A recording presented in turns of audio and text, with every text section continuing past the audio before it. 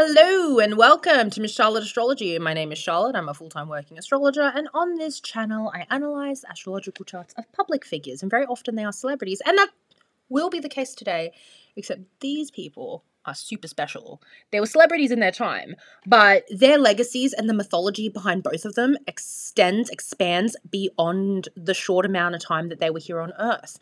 They are icons. They are figureheads of the industries which made them, and they are the ultimate movie star.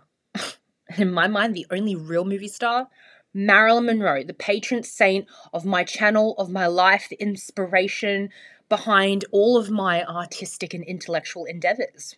Marilyn Monroe.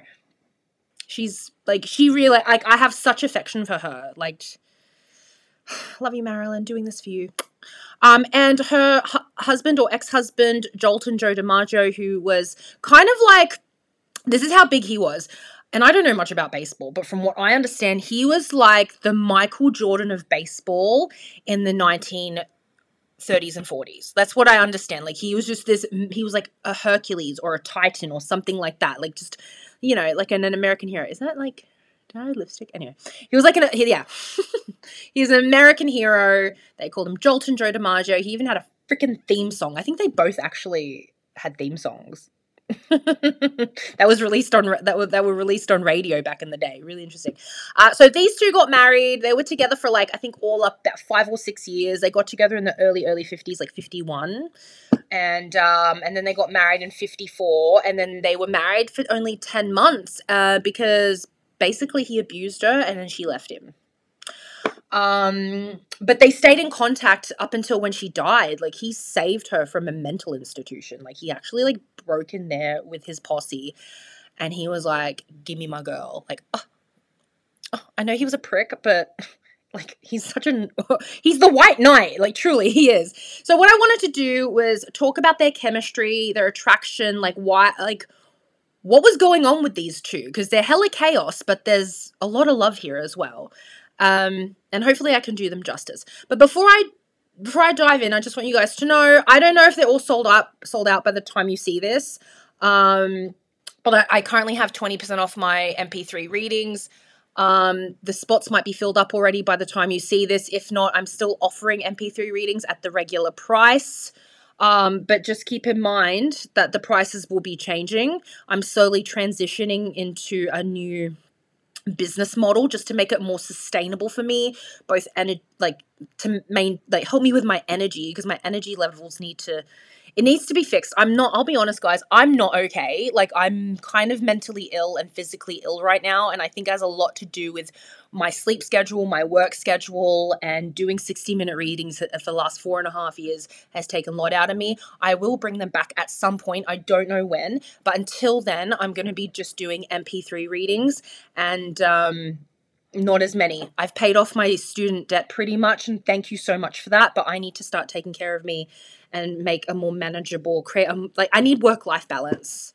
I really do. So thank you to those of you who did book readings with me, who have supported me, and I continue to thank you for all of that, but I need to change my model. I really do. So jump on that now if you can, if they are available. If there are readings available, please purchase them now. They do fill up fast. Okay, so let's dive in to Marilyn and Joe's Sinistry chart. So Marilyn is the inner circle. She's the blue planet. So as you can see, she's a Gemini, Sun and Mercury. Her Venus is in Aries with Chiron. Her Mars is in Pisces. Her moon is in Aquarius, and her rising is in Leo. Joe is the outer circle with the red planets. He has a Sagittarius stellium containing the Sun, Venus, and Mars, and of course his rising sign. And then he's also got a Mercury in Scorpio, and then he has a moon in Pisces, and that's also with Chiron. So both of them have intimate feminine planets with Chiron there. So there's some wound around relationships and intimacy for both of them. Now, there's a lot going on here. They got a lot of blue, but they got a lot of red. So there's quite a lot of conflict. Okay, there's a lot of push and pull here. Let's move down because I've put them into sections here. Okay. The ideal partner, Marilyn's Sun and Mercury conjunct Joe's descendant. Here's the thing, and this is probably why they lasted for so long is because Marilyn is his type. Like Marilyn, and if you look at Joe DiMaggio's previous marriage, he was married to a woman who was a petite blonde. I think she was an actress as well. He was attracted to that Gemini energy. You know, Gemini was his ideal partner. He is a hell of a lot of Sagittarius rising, Sagittarius stellium, and having someone with a Gemini placement that balances out his chart. And Marilyn did that. And, you know, this is a pretty close, like, that's a conjunction. Like, that's a Sun and Mercury in the 10th house. It's very favorable to friendship and partnership. It's also the open enemies house, which she did turn into. Anyone that is in your 7th house, you can love them a lot and you could probably have a really great relationship. But keep in mind, the person that's closest to you in that partnership house can also be an open enemy. Like, you're going to fight. That's kind of just like part of being in a relationship, is that you are going to have disagreements and you are going to have to fight at some point. And they do a lot of that. And the suns are not, like, they have a clash of egos, or not even a clash. I would say it's a standoff, because he's a Sag sun, she's a Gemini sun, and they're just literally poles. They're just poles apart, like worlds apart.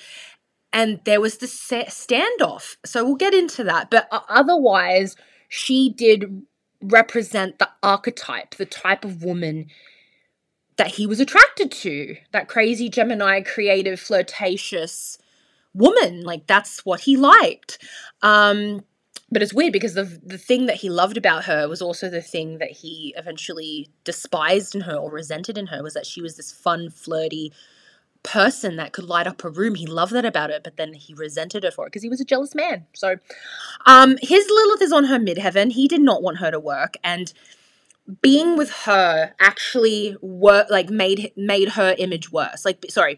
Him being with her negatively impacted her image amongst the general population, the audience. So if you think of, you know how Harry and Meghan are together, and people think that they think that Meghan is this evil woman who is using her sexual wiles, her feminine wiles, to control a man and manipulate him. Yeah, all that. That's kind of what people felt about Marilyn. She was dating the boy next door. She was dating Jolt and Joe DiMaggio. She was dating Hercules. She was dating, a Titan. She was dating, or even married. She married him eventually. He was the boy next door. And his midheaven's Virgo, by the way, so he had a pretty clean image, like a boy next door image. When they got together, his Lilith on her midheaven made her look like a bad girl. Like, she wasn't good enough for him. She was a slut. That's what people say about Meghan Markle. They say the same shit people say about Meghan Markle in regards to her being with Harry is the same thing that people said about Marilyn being with Joe. So I got a little story for you, because I know this for sure, because I've read so many biographies about Marilyn. When Marilyn announced her divorce on the front lawn of was it her lawyer's house or her house? It doesn't matter. She announced her divorce with her lawyer with a microphone, and then they walked off the stage and they're walking to a car. Someone handed her a note, and basically in the note, it called her a slut. Like, someone handed her a note calling her a slut. And you can see in the footage, there's black and white grainy footage, she's burst into tears in the car. That's how she was, like, it was disgusting. Disgusting. She had to walk through a crowd of people, and then she got handed a note saying that she was a slut. And he beat her. Like, Joe beat the shit out of her. Like, so unfair. Anyway, Marilyn's midheaven ruler Venus does line a conjunction with Chiron. Like, the Chiron Venus, that's like, I think my mum actually had this. Wounded self-esteem, like, just like her sense of self-worth was just so dependent on men and or lovers, and she's looking to heal herself through love. And especially with her Venus in Aries in her 9th house, she's attracted to older men, or she's attracted to foreign men. And she didn't Shelley Winters, who was her roommate for a while, said Marilyn didn't like anyone under 50. So it's actually a miracle that she actually liked Joe DiMaggio, who was only like 11 years older than her. But Marilyn had an attraction for an affinity with older men, and she wanted someone who was intellectual, who knew about the world. She was always looking for partners that could expand her spiritually and intellectually. And you can see that in her choices of, you know, boyfriends and husbands throughout the years. And she had just had a very wounded heart. I think a lot of things happened to her when she was a child. Like, she was molested. Like, she was, there's a story of her being literally sodomized by a gardener at an orphanage. Like, that happened. And when she named him and pointed him out, they said that she was a liar. And she was, I think, like 8 or 10 years old or something. Like, really awful experiences. So, of course, she's going to be attracted to older men because she's looking for sanctuary, but she's also trying to heal whatever wound she has from that horrible experience as a child. And that midheaven ruler, Venus is her midheaven ruler. Her wounded heart is going to dictate how her career goes. And her lovers are very intertwined with her career. Like, she did fall in love, or she did carry out relationships with people in the industry for survival, just like she did in the orphanage. You know, it's like, it's very painful here. Her Venus and Chiron and part of fortune as well are all in Joe's 5th house of leisure and pleasure and dating. I think that they really enjoyed, like, apparently sex with him was fantastic. It wasn't scary. It wasn't painful. I think she felt very safe with him, and he wanted to make her feel that way. I think he understood her. I think he really did. And I think sex was safe with him for them, like, until he, of course, he beat the shit out of her. But I think that there was a lot of joy between both of them. They enjoyed dating each other. And then it became serious. And then it turned to crap. Domestic war, Pisces and Aquarius conjunction. So there's a lot of passion here, but there's a lot of volatility here with all of this. Now, a Mars and Moon conjunction can be very hot. You know, Moon is feelings, right? Moon is like, the Moon is emotional processing. The Moon is the domestic sphere. The Moon is the mother. The Moon is like that secret, marshmallowy, vulnerable part of yourself. His is in Pisces with Chiron. He does have a wound with women. I wonder if he had a bit of a Madonna whore complex, and that might have come from him growing up very strictly Catholic Italian, and women have to be a certain way, and they've got to fall in line, and like he seemed quite traditional, but he has very much a wound around women with this Chiron Moon conjunction. I'm questioning if his mum was battered a bit, if he witnessed that. I think because he battered women himself. Obviously, he battered Marilyn. But I'm also wondering if, I think he felt bad about that. From what I understand, he felt bad about that. But he's also looking to save women. Like, he's looking to save Marilyn. And if his mum was battered, I wonder how many times he had to come to her defense, or, you know, take care of her, or like, he's just got a very complicated relationship with women because, you know, on one end he is this hyper masculine machismo Italian dude, and then on the other end of the spectrum he's just trying to like make sure mummy's okay, you know. So it's a very difficult Chiron Moon conjunction here in Pisces, and he's super sensitive and he's very intuitive with her feelings, and I think with the feelings of people in general. The Mars conjunction here, well, Mars is sex. Marilyn had a Mars in Pisces, and I do, that's what I refer to as the hooker Mars. Okay, like there was a lack of boundaries with sex. I think she was, and I mentioned this like just earlier, that she was abused. She has a Mars in the 8th house in Pisces. That's someone who has had sex used against her. Sex was a tool of abuse as much as it was a tool of pleasure. So obviously she's got a very complicated relationship with sex, with this Mars in Pisces in the 8th house. Now that is in a conjunction with his moon. So obviously sex with her made him very emotionally attached. And I think she potentially, because Mars is the masculine planet. She's the woman in the relationship, but Mars is the masculine planet here. The moon is the feminine. She had a lot of control. She had a lot of power over him sexually. Uranus is also here, not far away. So she brings this is not a conscious thing, because Uranus is a planet that governs, it's a generational planet. So it doesn't necessarily mean she means to do this, but she brings chaos to his domestic world. Uranus is a public planet, the planet of chaos and progress, and it's with her Mars. So she's very ambitious. She's wanting to innovate and be creative. If you've got a Mars and Uranus conjunction, you're always looking to improve and progress and innovate and it could be potentially very artistic, very ambitious, and that is bringing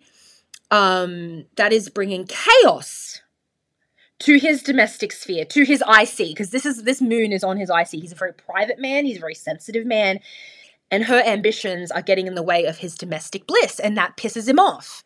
And I'm wondering if she could be mean to him as well. I'm wondering if Marilyn mouthed off to him.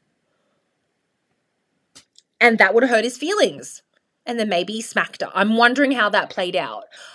This is me just pondering. I'm not actually saying that happened, but it looks very volatile. It looks very passionate and loving, but it also looks very volatile. Also, her Juno is here. Juno is the asteroid of commitment. And I said earlier in the Liz Taylor reading, Juno is not the romantic part of marriage. It's the thing that's going to get you to sign on the dotted line. It's the thing that's going to take a dating relationship into a serious contractual relationship. And he's got a placement on her Juno. He is the husband. Like, he represents a lot of that. He represents the husband archetype in a similar way that she represents the ideal partner for him with her Gemini placements in his seventh. But yeah, she just brings a lot of chaos to his world. Her ambition is a bit of a put off for him, and he wanted her to retire from acting and just raise 1,000 babies with him, and she just wasn't about that. I mean, I think eventually she wanted children. She just wasn't ready at that point. She was only in her mid to late 20s when they got married. She was like, I got shit to do. So yeah. Okay, so let's have a look at this Aquarius. Now, she is an Aquarius moon, very difficult relationships with their mothers. Aquarius moons, such sense. I love you guys. I love an Aquarius moon. Very sweet, sensitive people, but they can turn off their feelings, like for self-preservation. With the Jupiter conjunction, incredibly generous, incredibly humanitarian. Like, she was someone that she just did good stuff for people. She just didn't do you know the story of her and Ella Fitzgerald? She didn't have to do that. She didn't, this wasn't, and by the way, she didn't do that for clout. She did it because she was a fan. She did it because she was a fan of Ella Fitzgerald, and she just wanted Ella to fucking sing and get paid. Like, she just really, so she lobbied, man. She got political. She's like, I want Ella Fitzgerald up there. She also, I hear stories about Marilyn, going, when she lived in New York, there were boys that would trap pigeons, and she would pay them $100 or something, and she would release the pigeons. She's a good girl. But the Aquarius moon is so detached from the mother and detached from the family. And because her moon is in the 7th house, she's very codependent. Once she would hop it from one relationship to another. That's what a lot of 7th houses do. That's what Libra moon. I'm a Libra moon. Oh God. I'm not that I've done that, but there's the inclination to do that. Actually, maybe in my early 20s I kind of did that, but yeah. So she seeks family and intimacy through the 7th house of partnership. I think she might have overshared a bit with this placement. And the Jupiter just makes her generous, and the Jupiter moon conjunction could be a bit of a fame indicator as well, especially since these are really nicely aspected. So we'll have a look at the aspects at the end. They have a Jupiter is the husband as well, Jupiter's marriage. Both of their Jupiters in Aquarius, they're 11, 12 years apart in age. Kind of like the way Brad and Angelina, they have the same Jupiter in Aries. People that have a 12-year age difference, it can be actually really good for marriage. I mean, I feel like those two examples of Brad and Angie and Marilyn and Joe. They're probably not the best examples of functional marriages, but I'm just letting you know, having Jupiter in the same sign is just, or Jupiter's in a conjunction is nice. It's a nice synastry, just so you know. Yeah. And then his Jupiter, the planet of abundance and marriage, is in her 7th house of partnership. So already, like, we've got both of them have really nice placements in each other's 7th houses. Fantastic. His Uranus is also here. It's not a big deal. Yeah, it's not a big deal. I feel because Uranus governs like Aquarius, so it's like it's kind of adding to the chaos. I feel like through him she met a lot of other people. I know that he was really close to Frank Sinatra and the mob, and so obviously, being involved with Joe DiMaggio was going to expand her social circles. Aquarius is a social sign. 7th house is a social house. Aquarius is a social planet, as is Jupiter. So like their networks expanded together for sure. The father wound infection, Joe's Mercury conjunct Saturn in Marilyn's 4th house. He's got a lot of stuff in her 4th/5th house. So if you look at Marilyn's chart, as a whole, and we're going to get there at the end, she's very top heavy with her chart. A lot of her placements are at the top of the horizon line, and that's why she was very invested in her career and being, socializing. Like being a party girl for her was part of the job. There were reports of her being incredibly shy, but I think she was just incredibly exhausted. And she's a Gemini. She can switch from being introverted to extroverted. Like they're mutable, right? Now, a lot of her chart is her chart is empty at the bottom. The only thing she has there is Saturn in the 4th, which is a difficult placement that it could play out so many different ways. Poverty as a child, abandonment, mum's gone, dad's gone. There's the planet of restriction and karma and difficulty lying in the 4th house where she rests her head. And she had all of those things, mommy issues, daddy issues, no money, like literally growing up in poverty as like a very undernourished child. Like it was sad. She was passed around from foster home to foster home, being molested by more than one. Like the kids in the foster care system in the 1920s and 30s, or even now, like, oh my goodness, like the horrors, the horror. Now, this is a very painful house for her. So for him to have Mercury here, it's going to tickle that Saturn. He's going to feel like a daddy figure. He's going to feel like, yes, a husband, but he's also, because he's quite a bit older than her, he feels like an authority, patriarchal father figure as well, which is something she's attracted to and something she needs, but also eventually something she resented because his placements at the top of her chart, he's bringing her to the foundations of her chart, which is very uncomfortable. I want you to have babies. I want you to be married to me. I want you to be a housewife. And I think part of her wanted that, but she's a career woman. And his Sagittarius placements, which are not too far away, right? Like they're also in this 4th house, playing into her 5th. I mean, and they're not nicely aspected. It's a very direct opposition to her Gemini placements. He's like, you're not going to work. And she's like, yes, I am. And then it's a stalemate. So yeah, as much as, they are attracted to each other and she represents the ideal woman that he wants to be with, she's also a nightmare because she's not cooperating and he's not negotiating with her and she's not going to negotiate with him either. So it just didn't work. And also he's a first houser and he's a Sagittarius. He could be a real prick. I know he has got a sweet little Pisces moon. Like the Pisces moon is cute and very kind and empathetic and loving, but then it squares off with all this arrogant Sagittarius shit.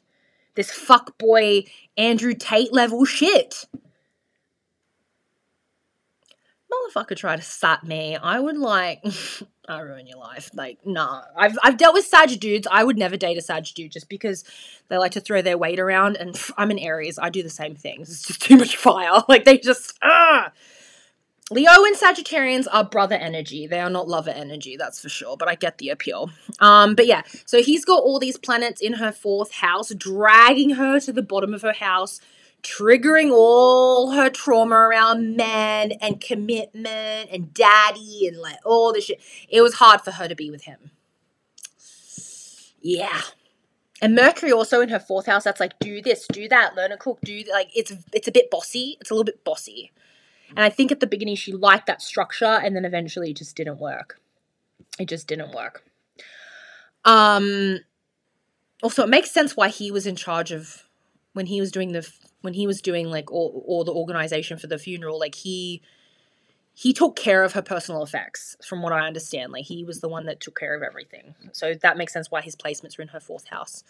All right, expanding horizons. Marilyn's Leo ascendant conjunct Joe's 9th house cusp.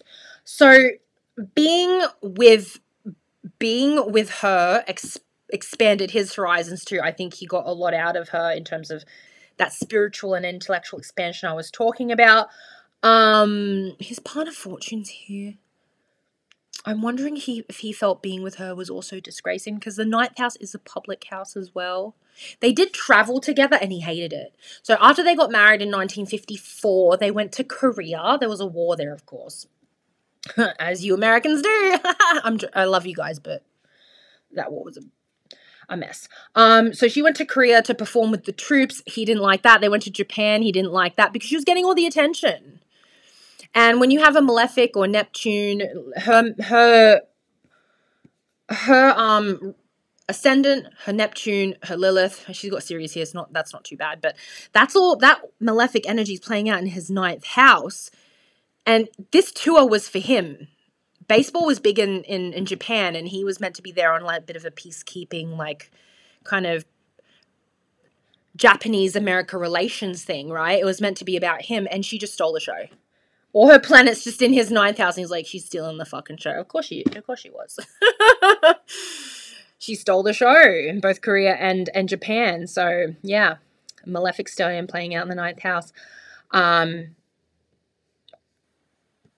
Okay, saving Cinderella. Joe's 8th house, Cancer, Saturn, and Pluto, with Marilyn's 12th house, North Node, Pluto, and Vesta. So he really wanted to save her. Saturn is structure. He's got Pluto, Saturn played out in his 8th house. I don't know about what his money was like. I assume he had a lot of money and he organized it in a way where he could leave some for his family. I feel like he would do that because Saturn playing out. I know it's in, guys, I know this is like, I guess technically in the 7th, but because it's 8th house cusp is in Cancer, that Pluto and that Saturn plays into that. It speaks to family traumas. I think he also has had a brush with poverty, or his family were poor at some point. Like, there's a lot of money wounds here. And so he might have been very interested in investments or, just managing his money so that he can retire. Like, I think he was quite responsible that way. He might have had a lot of heavy lessons with money. So yeah, if you know anything else about him, Joe DiMaggio, and his history with money, please put it in the comments. I'm not quite sure, but I'm just speculating here. Pluto and Saturn playing out in the 8th house can be difficult with money. But if they learn their lessons, they know how to put it away. So yeah, it's not in a conjunction. But Marilyn's North Node is in his 8th house. I feel like if they got married again, which apparently they were planning to do in 1962 before she died, they're planning to get married again. I don't know how true that is, but if they got divorced again, I think she would have taken his money. She wasn't a materialistic person, but I was thinking back to Brad and Angelina. I think they have each other's Saturns in each other's 8th houses, or is each other's North Node, something like that. And they literally are like, just, it's dirty fighting over money still. 10 years later, they're just like still fighting over that shit. I feel like it didn't play out this way, but it didn't play out that way for these two. But I feel like if they got married again, they might have gotten divorced again. There's probably he tried to save her. Saturn is that structure, and her North Node is playing out in the 12th house where there is no structure. Literally, North Node in Cancer is finding home, buying a home, which she did in the last 6 months of her life, in a conjunction with Pluto, which is death. She died there, playing out in the 12th house of drug addiction. That's exactly what happened. Her North Node literally tells you exactly what happened. Vesta is here, which is sacred protection. So she died in a situation where she was actually safe. So she was in her home. Her maid was there. Like, I don't know. Her maid is kind of shady, but ultimately she was in her home that she bought on her own. That North Node in Cancer, that was her destiny. And once she had fulfilled her destiny of finding a home, buying a home. She died in her bed. North Node in Cancer is the bed. It's the home. 12th house is death.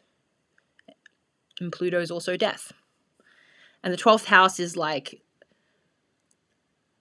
the legend, the mythology, right? She now exists as an icon, literally. Her legend lives on longer than her. Like it's something else. Was reborn. The day she died, she became something else. So it's very Christ coded. I'll tell you, that North Node is very Christ coded.